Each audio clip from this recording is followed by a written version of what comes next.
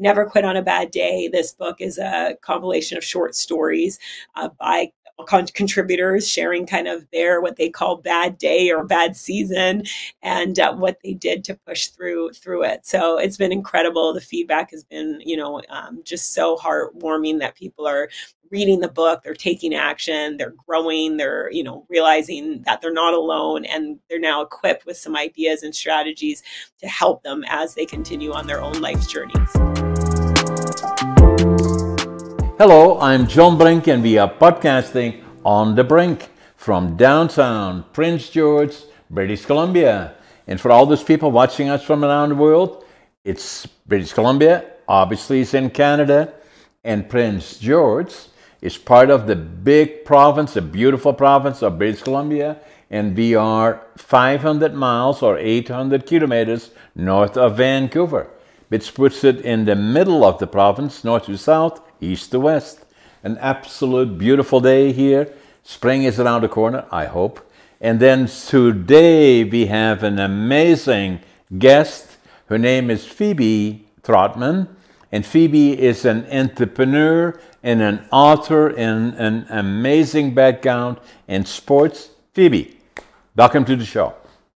Thanks so much, John. It's an honor to be here with you today. So, Phebe, you give us a little bit of your background. So I know you're in Vancouver, but tell us a little bit about your past and how long you've been there, were you born there, and what did you do? And then you have an amazing history and all the things that you've done as well. But maybe start with telling us about your past.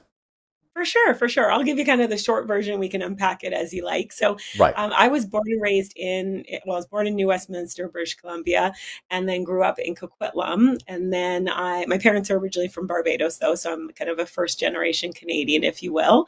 And I grew up playing a lot of sports. I mean, I've lived in the suburbs of Vancouver most of my life. I mean, I've lived other areas outside of Coquitlam and Burnaby and downtown Vancouver.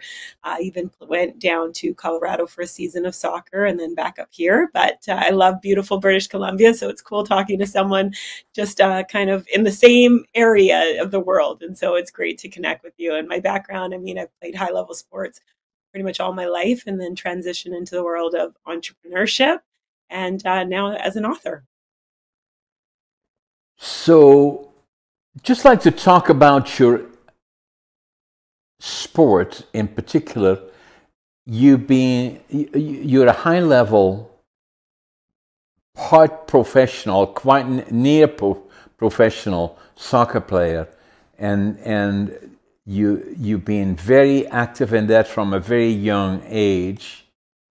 Tell us a bit about that, and how far did it take you? Absolutely. Yeah. So I'm really fortunate. I mean, I started playing soccer at a very young age. I started playing at 5 years old. My older brother played soccer. And so I was the little sister getting tugged along to the games. And I really wanted to, I guess must have said to my parents, like, I want to play too. And so my parents signed me up on a team. I'm not sure if it was supposed to be a co-ed team or maybe it was just a boys. Anyways, I was the only little girl on this team, little girl, person of color on this team. And I just fell in love with the sport. And so I continued playing right through. I played club, and then when I was in school, high school soccer as well too. Then went on to play university soccer.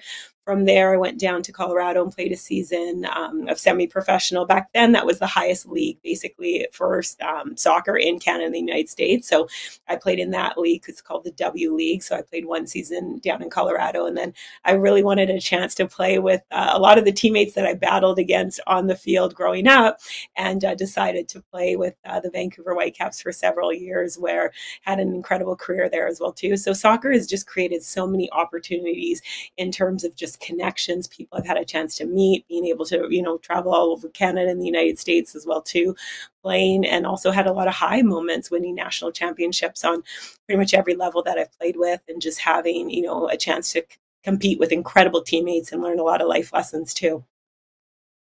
So I know from your history that when you played for the Whitecaps, and for all those people listening to us, Whitecaps is the key soccer club in BC, and very, very prominent in Canada and internationally.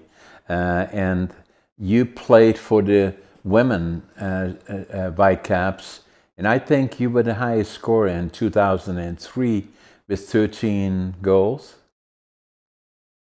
That is possible. I know 2003 I did win the W League Player of the Year award, which was just an amazing highlight of a career to have that honor. And yeah, I just played with some incredible teammates, and I loved every experience. It was such a great experience.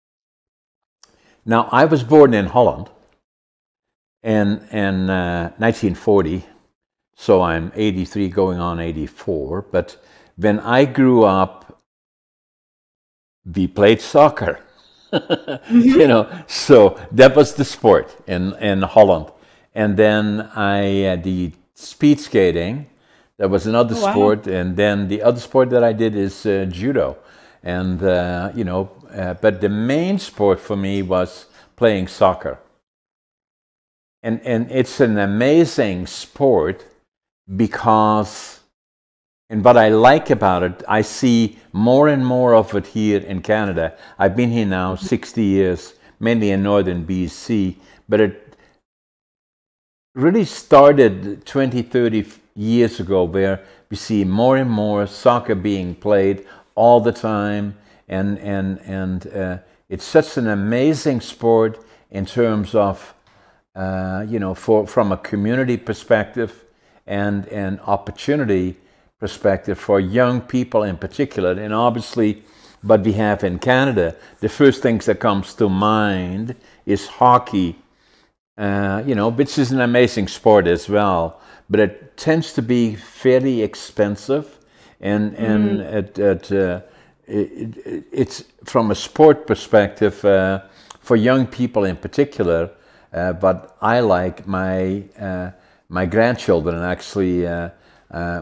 My daughter, youngest daughter Tina, and Cooper, they have two children, Ollie and Ava, and both of them are soccer players, and they are very, very good.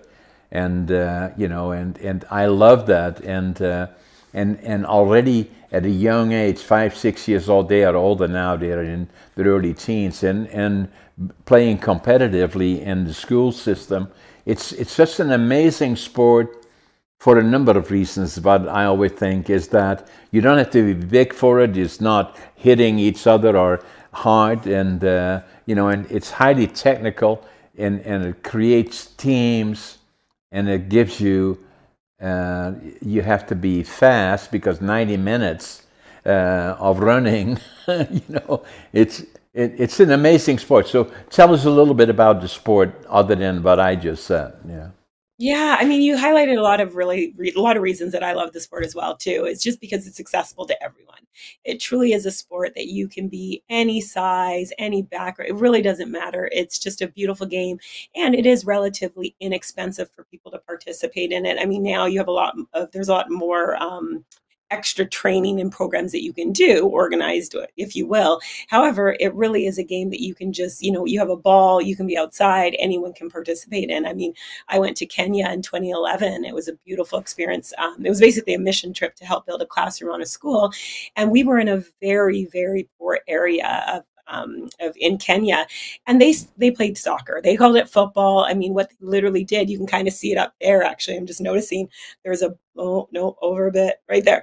There's Yeah. a ball. Is what they would do is they literally collect bags from around the community, and then they'd find like twine, and they'd create their own soccer ball, and they'd be playing bare feet. And I mean, it is one of those games where you don't need a lot of extras to just be able to play. And one of the things I love about soccer is it brings people together, right? It's a team sport. I mean, you learn a lot when you're navigating different personalities, and everyone's coming together to work hard to win the game, right? You have one common goal, and that's really to win the game as a team. And the beautiful thing about the sport is everybody is valued, and you can bring different aspects to the game, right? You're going to have some people that are going to be your starters. You're going to have some people who are going to be more, they come in off the bench and make an impact. You're going to have people that are going to be training players. That being said, everybody has a role on the team, and so I've just learned so much about people, if you will, in my career of playing, at different levels with different coaches and teammates. And it really is like a masterclass in people, if you will, when you're on a sport or playing a team sport, if you will. Yeah, but you in particular did, Phoebe, because you, from very young age, you want all the way, pretty much all the way to the top. And yet, as you said earlier, when I was at Holland, we call it footballing. So and so it took me a while to get used to soccer rather than the football that we understand here is somewhat different than that. But it's an amazing sport because it teaches a young person or a person of any age, but studying as young people, it trains you to be successful. You have to work as a team together, and then the better you get, the more leadership it requires. It makes you agile because that's what makes you successful.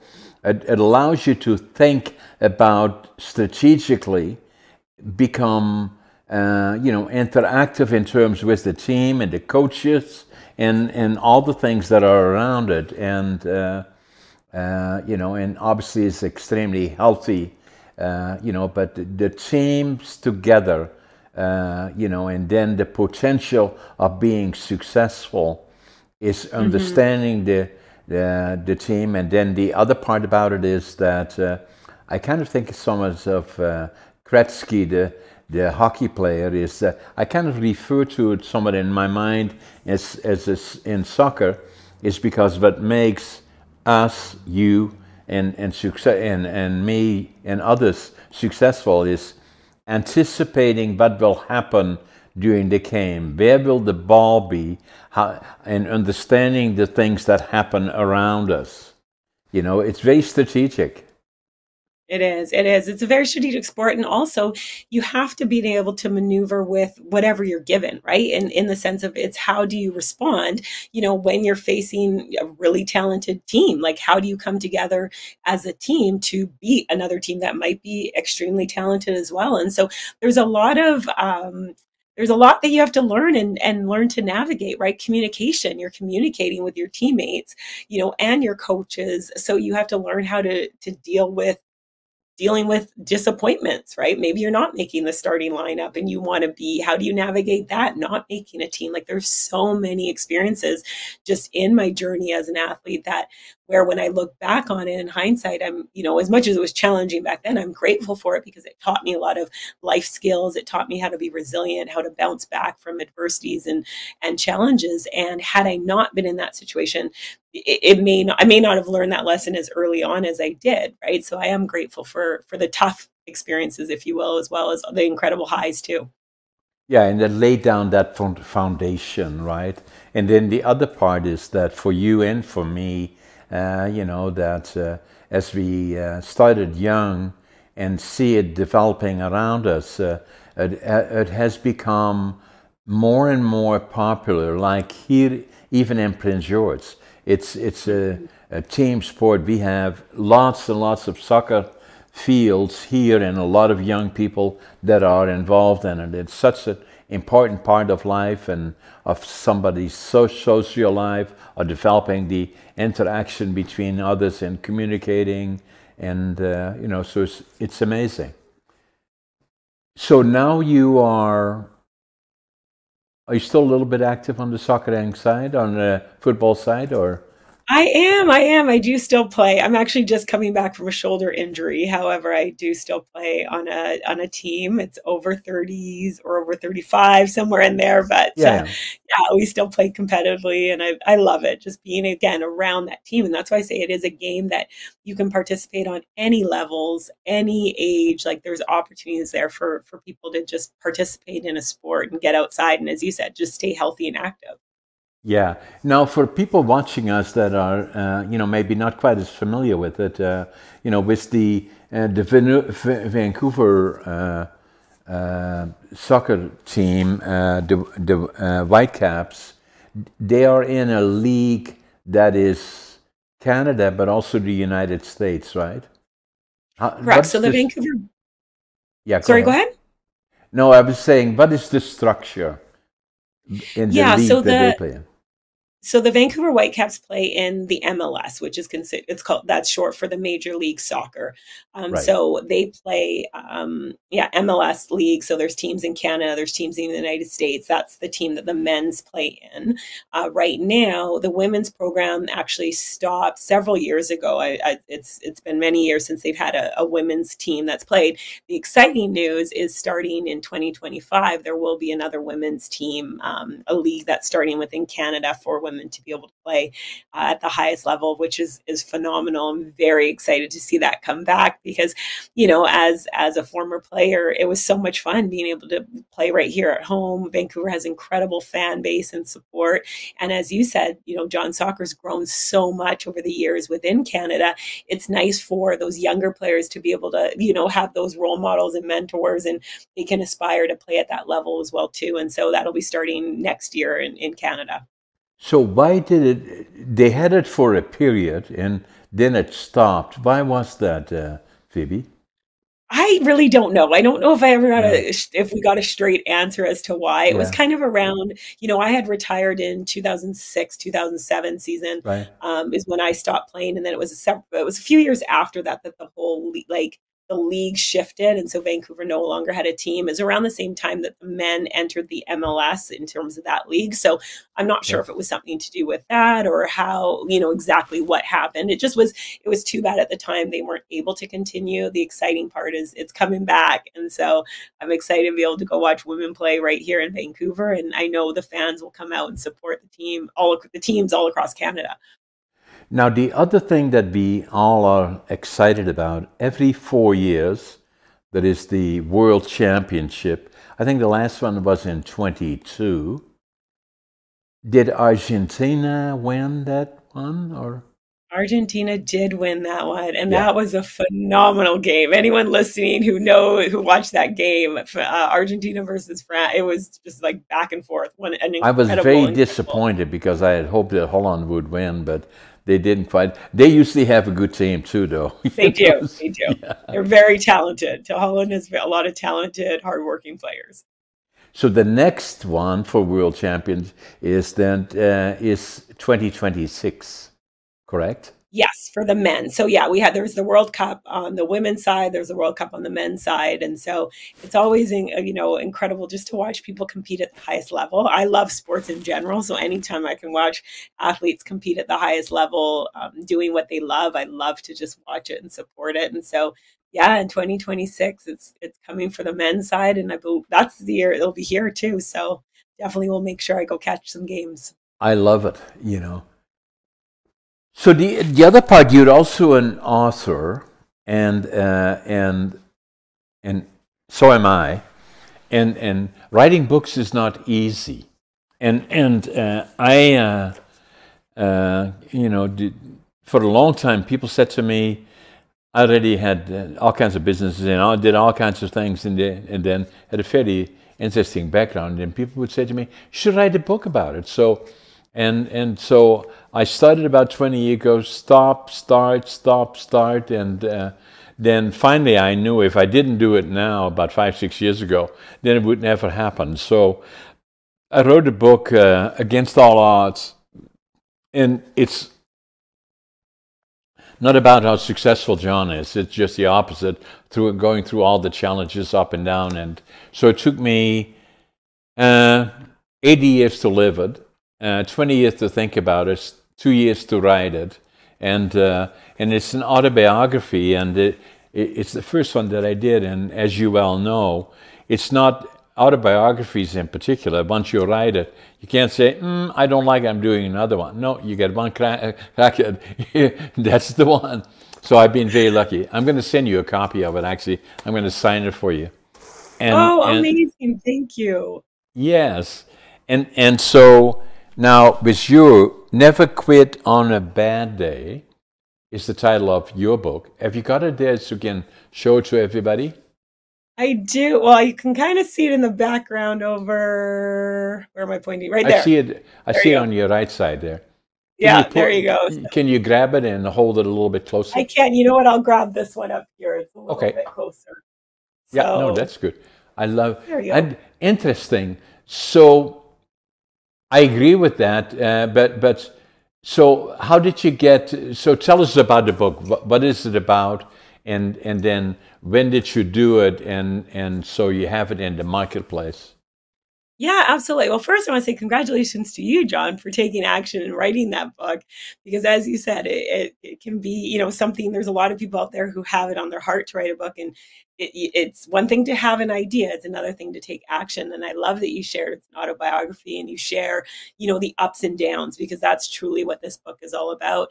And it's interesting because I didn't really have it on my heart to write a book. I always had it on my heart to help, to do something that would help inspire people. I wanted to create something, but didn't really know what that was going to be. And some friends of mine were the ones who said, well, you should write a book. And I've heard that before. And I've kind of, hesitated over the years for multiple reasons. However, when they shared it, well, when they suggested I write a book, they sort of flipped it on me. And they said, writing a book isn't about you. It's about the people that you can help. And when they shared it like that, I was open to it. And I said Yeah. to them, well, if I'm going to write a book, it has to do two things. Number one, it has to help and inspire people. And number two, I have to feel passionate about what I'm writing on. And so that night I was sort of simmering on the idea of it. And then the month before, I had an incredible honor. I was inducted into the Quiltum Sports Hall of Fame, and we had an induction event. And in that, the interviewer asked me, what has sport given me? And I shared, some of the stuff we've already talked about, John, in terms of life lessons that I've learned on the field. And I shared that I've had incredible highs, national championships on all levels and individual accolades. And I said, however, the only reason I've been able to have those highs are because of the lows, not making a team, sitting on the bench, coming off the bench, sometimes not even getting in a game, and dealing with all those emotions and learning how to navigate those and continuing to push through is why I've been able to have those highs. And so when I was sort of reflecting on this idea of a book, that's what it hit me. And I was like, that's what I want to write about, the story behind the story. Because oftentimes we see people and we see their highlights, and then we're just like, oh, well, that's for them. Or they don't have it as hard as I do, or whatever the stuff the chatter in our head, versus actually going, well, you know what? They've had tough stuff that they've pushed through too. Maybe I'm not alone in my own challenges, and maybe I can learn from someone else what they did to push through those challenging times. And so Never Quit on a Bad Day, this book is a compilation of short stories by contributors sharing kind of what they call bad day or bad season, and what they did to push through it. So it's been incredible. The feedback has been, just so heartwarming that people are reading the book, they're taking action, they're growing, they're, realizing that they're not alone, and they're now equipped with some ideas and strategies to help them as they continue on their own life's journeys. So Phoebe, how long ago was it that you wrote the book? And So, sorry? Go yeah, ahead. go ahead. Yeah. Okay, so the book came out July 2023. Okay. So so what I find interesting for both of us, for you and me, having gone through that same process, it's the book that I wrote is. It's not about hoorah, hoorah, John. To the contrary, I feel I have an obligation to share that with people and to give them the courage to stay the course and never give up, and that is important. And I can see it on your title. So the other part about that, just for those that and I think it's an amazing experience just thinking about it and then putting it together and starting to write a book or documenting your experiences, I think is very important, is that writing a book is then, it's not easy, because then it's not just writing the book, but then how big should the actual physical book be? What should be the title to the book? Because it has to be catchy. I like yours, because it got my attention. And so the same that I did is this one, Against All Odds. It's title. Yeah, and then in my case I should have had pictures in it, and I did that in my book. And where should they be? And what font should it be? And a whole number of things come up. It's quite an experience, actually, and I really enjoyed it to do it and to write it. And then the other for people that write books is that do not become disappointed if you do not get a reaction right away. It takes time to get it into the marketplace, and that's what I found, is that I never looked at it as making a small fortune on my books. That's not the purpose of the books, but to get gradually it's becoming more and more popular. And then once I did one book, then I have other things that I want to talk to people about. Is that I had an experience. I was not very successful academically. I failed grade 3 and I failed grade 7 3 times. And and then they said, "What are we going to do with this guy? Should we send him to the mentally challenged school, or should we get him a career or a job?" And so they sent me to a furniture. My parents were beautiful people. They sent me to a furniture factory to become a furniture maker. Now it took many years later. That's when I was 13, and then kids are hard on each other a lot of times. Is that that all the friends that I had been on grade 7 and from down 4 went to college and then to university, and I was a laborer. I'm proud of that today, but then it gave me some challenges. And then the thing that happened to me is that already I left Holland in 1965, July, and want to come to Canada with the dream of building a lumber mill. Oh, wow. Good for you. Yeah, and why go to Canada is, well, we were liberated by the Canadian Army, April the 12th, 1945. It made such an impression on me that I always knew I wanted to go to the lands of my hero. And it gave me an opportunity to start from the bottom up with nothing, with no money, virtually 3 books, a suitcase, two pairs of clothes. And then I didn't have a job, and I didn't know a soul, and I couldn't speak the language. And came to Vancouver, and got off the train, went to the immigration department, and fortunately there was a fellow that I could speak some German, and I said to the fellow that I'm going to build a lumber mill. And he said, "Go to Prince George. That's where they're building mills, and there's lots of timber and pulp mills and all the other things." And so I did that, and I've been here now for about 60 years. I have a lumber mill and all kinds of other things, but one of the things that happened to me is that I was always wondering, there was something there that I couldn't quite understand why I was not overly successful academically, and so at one point I walked into a store here, and that was in I was already 57 years old in 1997, January 1997. I picked up a book, and I opened the book. The book's title was Driven to Distraction. And I still don't know today even why did I open the book, written by Dr. Halliwell. It was about ADHD. And I said, "Oh my God, that's me." And so I wrote it in the book in Dutch. Now I finally know who I am, because I was ashamed of it. And then there was still stigma attached to it. Since that time, it has become much clearer about that the frequency of occurrence is, I thought initially from the information that I looked at in Google, that it was 8% of the population that have it. The more I found out about it, it is probably more than 20%. And Wow. and actually the person that wrote the book, Dr. Halliwell, ADHD, he wrote a book in 1993. I bought my copy here in 1997. He's written about 18 books. About 5 or 6 of them are about distraction issues. And I had him on my podcast. I think it's 203, actually.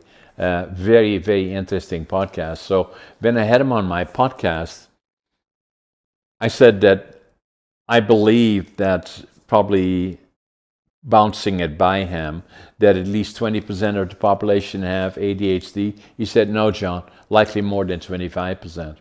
Now, the other thing that was interesting about it is that I always believed that most successful entrepreneurs and CEOs, up to, I believe, 50% of them are ADHD. He said, no, John, probably more than 75%. I agree with them as well. Because, and then, so then the other part about it, that when I found out about it, it took me 5 years before I went to my doc, because I had to look up Google, and I didn't want to speak to anybody about it really, because I had the stigma. And I went to my doc, and there was a personal friend and delivered my 2 daughters. And one day I walked into his office, and he said, hey, John, why are you here? I said, I think I got ADHD. And so we looked at it, and yeah, I do.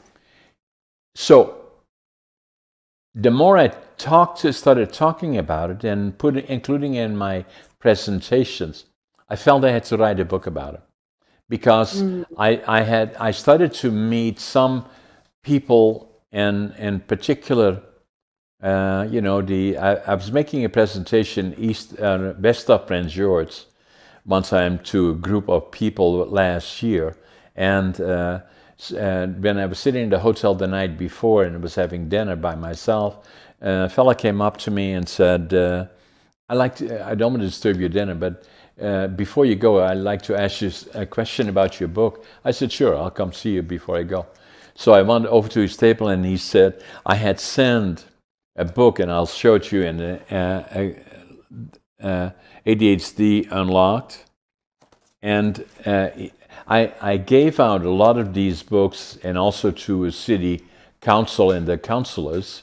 And he was a councilor in one of the cities close by. And he said to me, when you send me that book, my son at 15 years old has been really troubled by ADHD, and it's really giving him issues. So I got your book, and we read it together. And I said, oh my God, you know, and it changed the things that he did. And that has happened so often to me since, and still, you know, my book has become very popular, actually, even internationally. And so it goes to the point, Phoebe, that saying that I'm writing books not just for the purposes of saying, hurrah, hurrah, John, but if it can help others or enlighten it, you know, because ADHD, directly to do with attention, also slow learning, or the attention issues, also affects people with trauma or other ones that have other difficulties or challenges. This book helps them in that process. It's an interesting book. You can start it anywhere, go forward or backwards. It's always interesting, and that's kind of written with an ADHD mind. So that then, when I started writing books about it, so I did that one, and then while I'm on it here, then I did another one too, and I find so often that, and you're again a perfect example of this, is that a lot of people don't like what they are doing. They say, oh, I hate my job. I said, change. You know, life is too short. But if you don't like what you're doing and you go home, you take that with you, and then it affects your whole life. You know, change.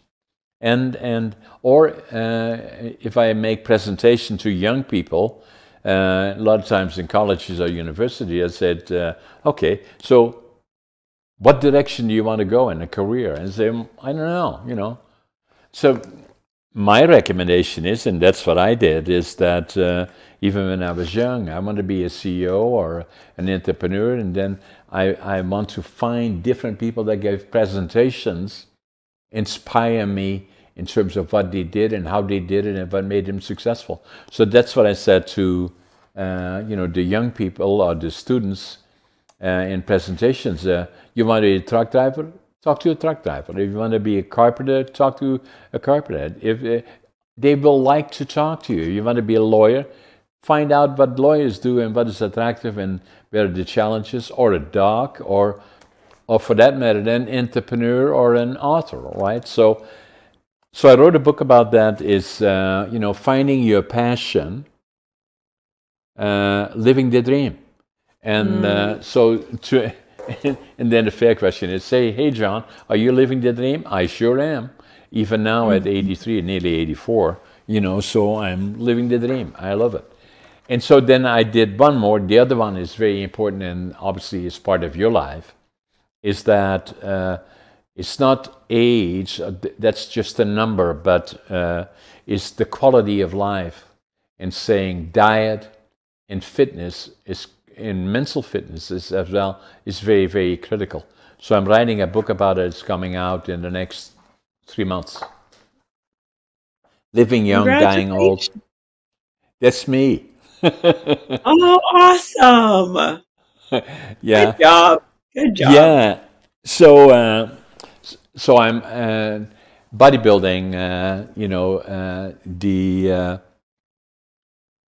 is very important, and I've been every so often that happens, something happens in your life that is kind of a trigger. And I had when in 2008, and obviously I was already 68 then, I got a case of diverticulitis, and that nearly killed me actually, and came that close, ruptured. And so then I knew I had to be a bit more conscientious about diet, and then I would go for fitness like a lot of people do, like myself. Every year, and we say, okay, next year I'm gonna do this, that, and the other thing, and then go to the gym. Well, you buy the membership for the gym, you go for 2 weeks, and then all of a sudden you can find 100 reasons that you're too busy. But I became very serious about it, and in terms of diet, my wife is vegan. I'm probably 80 or 90-10, and then started to go to the gym with the trainer. That works for me because it's an appointment, and I did that for about 6-7 years. And somebody said to me, "Have you ever thought about competing?" And I said, I don't know, So. And then I got into competing, and did that on the here in northern BC, came in second and third, bodybuilding and physique, did it in Vancouver actually for the provincials, came in third in bodybuilding, second in physique, qualified me for the nationals in the Arnolds. And then COVID came. Now I'm training again to go back to the Arnolds in 2025 Awesome. at 85. For you. Good Makes for me the you. oldest competitive bodybuilder in North America. That is incredible. Congratulations. So I'm going to send you copies of these books, and I'm going to sign them for you. Thank you. The other one is not out yet, but I like, I like to, once you start writing and then start to get the feel of it, it's really enjoyable, and especially in areas like what you did, is that with the title "Never Quit on a Bad Day," the title is catchy, and and I like it. Thank you. Thank you. I appreciate it. And yeah, my goal with it was, because that saying I heard, years and years ago, and it really applies to all areas of your life, right? There's going to be those challenges, there's going to be bumps in the road. And it's important not to quit when you face those challenges, to push through them, get to the other side. And then if you need to transition or make a change, then you do it from a place of peace, if you will, and positive emotion, versus when you're, those, what we call a bad day, what some people might want to label as a bad day, often is because we're in a place of negative emotions. We're frustrated, we're disappointed, we're discouraged. And that's not usually the best time to make a decision to quit something. It's, get through it, get to the other side, and then evaluate that decision. And so my goal with the title is, whether someone ever gets the book or not, that when they hear that title, it sticks with them. That saying, never quit on a bad day, and they use it and apply it to all the areas of their life. And just the magic that happens when we push through those tough times to get to the other side is incredible. Yeah, the other part that I did about the book, and it was a new experience for me as well, I did audios of the book as well. And so And then I've always find it amazing, especially when I'm podcasting. I usually the books come up somewhere along the discussion. I find it amazing how many people are actively working on either writing or being interactive. I find that podcasting.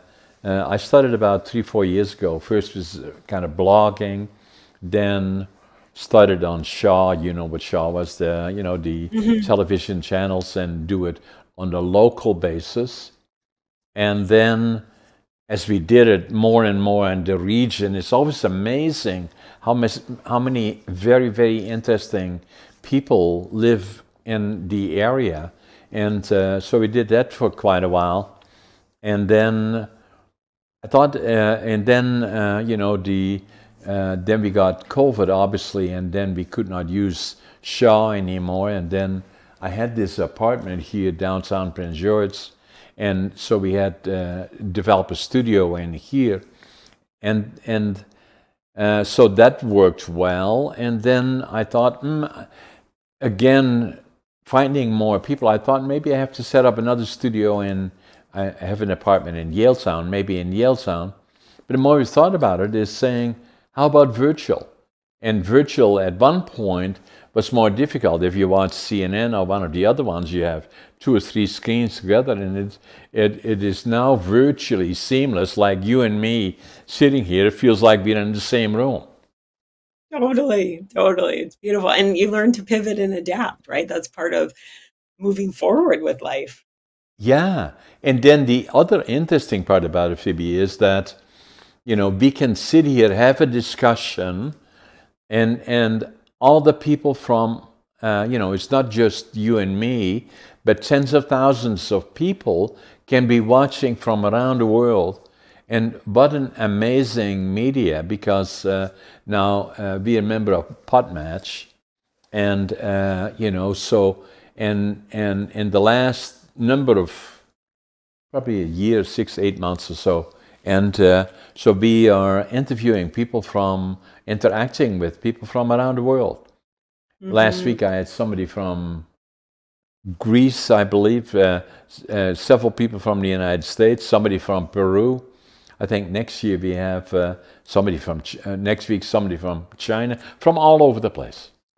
And Beautiful. what an amazing vehicle to interact.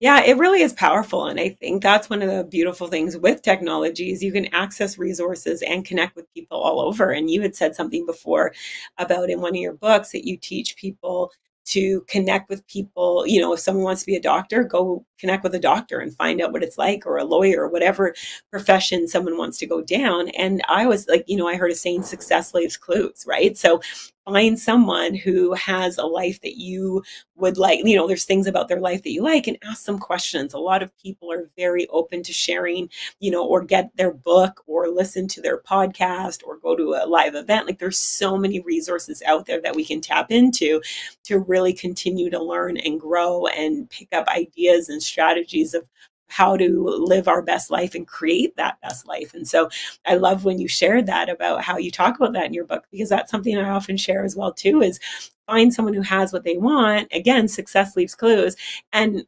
mimic what they did. And if you follow the same recipe, you're going to get the same result as long as you follow it. Oftentimes, I Exactly. think we kind of change things out and we're like, I don't really want to do this over here. I don't want to do this over here. Well, then you're not going to get the same result. But if you ask those questions and you implement, then again, success really does leave clues.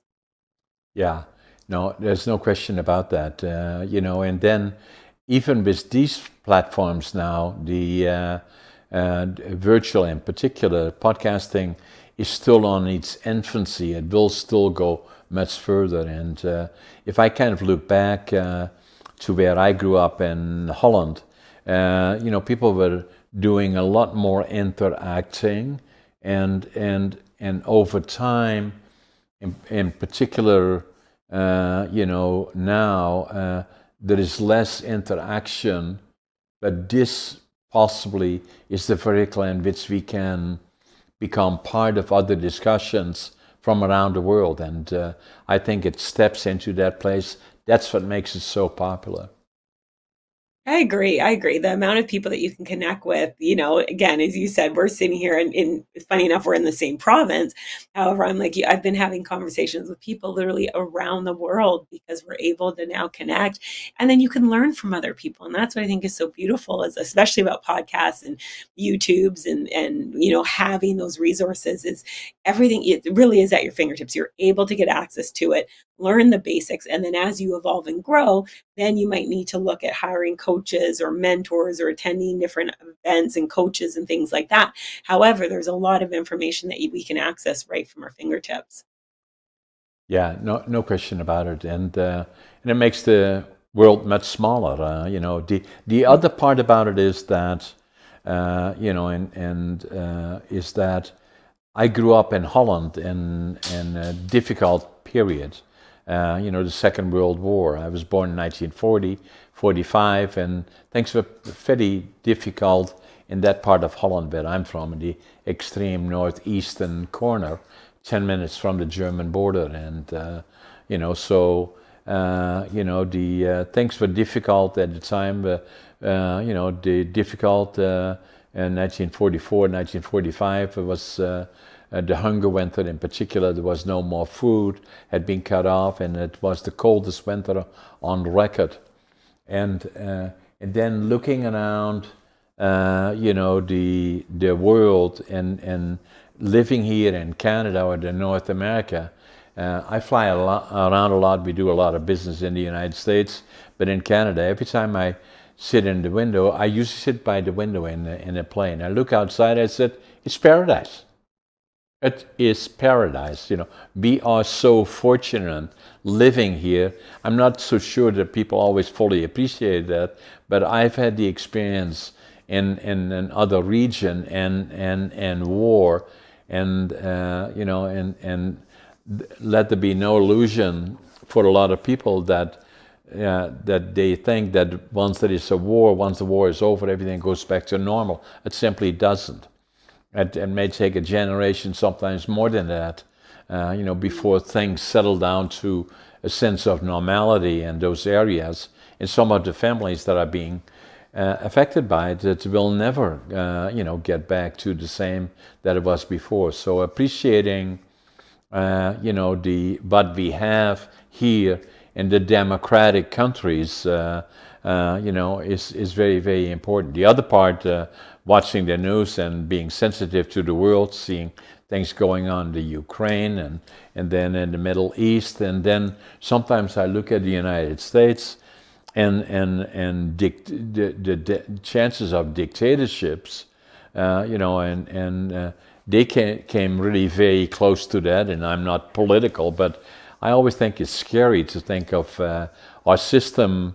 Democratic countries like us are, flawed sometimes, and it's not always well, but it's better than the alternative. And especially if I look at Russia, Korea, Venezuela, and some of these other places, where there is dictatorships, where people are struggling and have very little income, really. We are very, very, very fortunate in Canada in particular, and I love this country, and and all the opportunities that we have. Absolutely. There's always something to be grateful for, and I think that's a big um, component, that when people really start to embrace gratitude in the little, it multiplies, and it really does start with just finding something to be grateful for every single day. And one of the things that I've realized, especially over the years, is when you do start to embrace gratitude, again, it doesn't minimize the challenges that we're going through. It just allows us to have a bit of a shift in perspective, and sometimes it is that shift in perspective that we need to be able to see clearly, to make that next step forward, whatever that might look Exactly. like. And really, you're not really able to be angry and grateful at the same time, right? So one No. of those is going to win. So if you focus on the gratitude, it does just open up and allow you to see things with fresh eyes, if you will. Yeah. So, and then looking at your parents and their background down the Barbados, I've been there, and it's a beautiful, beautiful island and beautiful area. So, are you going still back there? Have you still got family there, or? I do. I do. I have a lot of family still there. I love to go to Barbados. Typically, I go at least once a year. I have actually for the last 10 years or so, sometimes fortunate enough to go twice. And I love being there. I call it my, like the moment the plane touches down, it's like I just feel this sense of release and comfort. And it's such a beautiful country. The people, the food, the beaches, So I always recommend to people go to Barbados, put it on that list and put a date on the calendar and make it happen. I love it, and it's such a friendly country, Hmm. and the people are so amazing. So yeah, it's very, very beautiful. It is. When were you there last? How long ago? Have you been one time or you've been more than once? No, I've been twice actually. One time that was quite a number of years ago, probably more than 20 years ago. And then once we stopped, we were on a cruise of the Mm, Caribbean and stopped by just then. And but beautiful. I always kind of look forward to again doing a cruise or go again there. I love it there. It's Hmm. beautiful. It really is. It really is. So if you look forward, like for yourself, Phoebe, so what do you see you being still active in quite a number of things in the Vancouver area? So you still do training. What other things do you see for yourself in the future? Yeah, absolutely. So I actually oversee a program for kids playing soccer, so 3 to 7 years old. It's a great program that we run here in Coquitlam with Coquitlam Metroford Soccer. So continuing on with that, and then also I'm working on the next book. So when I started, when I kind of had the vision for Never Quit on a Bad Day, when I first started mapping out my vision for the book, it kind of grew from there. Where I realized it wasn't just one book; it's a planned series of books. So I'm actively writing right now, working on the next one. Very, very excited for this next one, which, yeah, that'll be coming out in the next couple months here. And so excited to continue to help people and inspire them and just give them some insights and things they may not have thought of to help them and really equip them on their own journey. And really, just because I believe when everyone just starts living their passion, they start accomplishing their goals and dreams, it just helps other people in their network and in their community feel like they can do it too. And then that's where that ripple effect starts and continues, because when one person steps out and goes like, yes, I want to do this, and they do it, naturally other people around start to be like, well, if they did it, I can do something too. And so I just believe it's that powerful ripple effect that goes from there. And so I'm very excited for the next book, and yeah, just continue to build the brand and get the word out there about it and celebrate people and their accomplishments.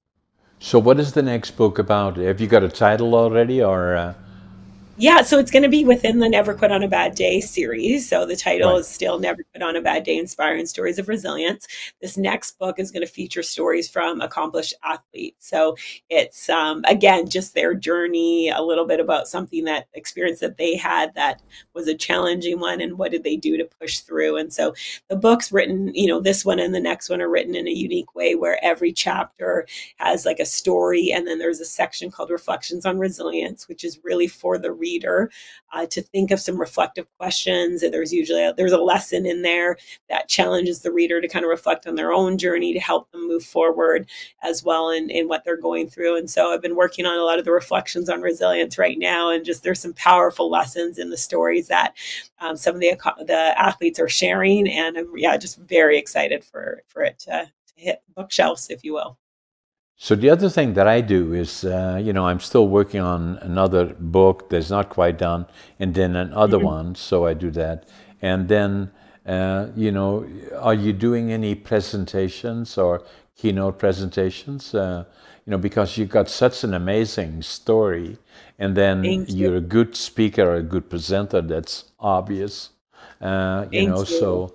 and I am. Yeah, based. I do have. I've had some people reach out, so I've booked a few events that I'll be speaking at, as well as doing some workshops for different individuals and groups. And so, yeah, excited to continue on with speaking and just helping people really. So, some of them are smaller workshops, and then some of them are larger events that I'll be speaking at as well throughout the year. Yeah, so I find that interesting to share, the experiences, and especially these days, I believe it is so important to get the exposure to somebody's background, and especially like you. So, so the key for that we leave is the people as we getting to the end of our podcast is never give up. Always give it. I have a little plaque here that that is 2547. That's what I had in my pocket when I came here from Holland. Wow. Couldn't speak the language, didn't know a soul, and didn't have a job. But the employees made this for me actually. But what is the foundation for me is attitude. I will always, no matter how tough it is today, it will. I always say tomorrow will be better. And then the other one, passion. I always, when I do something, I give it 150%. And the other one is work ethic. Nobody works as hard as I do. And what I usually do is I get up at 5:30 in the morning, and I always think I'm late. And I'm always making my bed, and every day is a good day. Hmm. Absolutely, because it's perspective, right? It's having that perspective, and that's incredible to have that, and to know what you've been able to accomplish, and how just you going after your goals and dreams, how that inspires other people, and to have that reminder there with three incredible principles to live by and to fuel you is exceptional. So congratulations to you. You've had an amazing journey, and you're continuing on. I love that you're working on your other books right now too. And the same for you, Phoebe. And I'm going to send Thank you. you copies of these books. I'm going to sign them, and we'll send them out. And this podcast is available tomorrow morning. Thank you so much, John. It's been a pleasure connecting with you. Yeah, let's stay in touch. So be so close. Absolutely. Absolutely.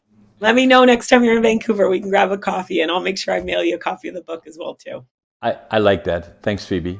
You take care. Take care. Thanks. Bye bye. You too.